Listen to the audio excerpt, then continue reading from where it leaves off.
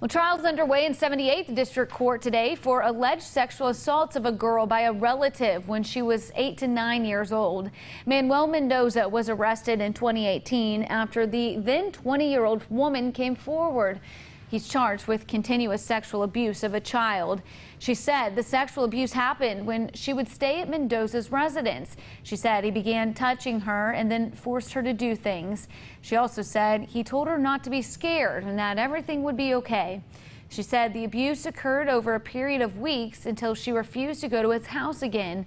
In his opening statement today, prosecutor Dobie Kasab said the girl's older sister said she knew her sister was not lying because the same thing had happened to her.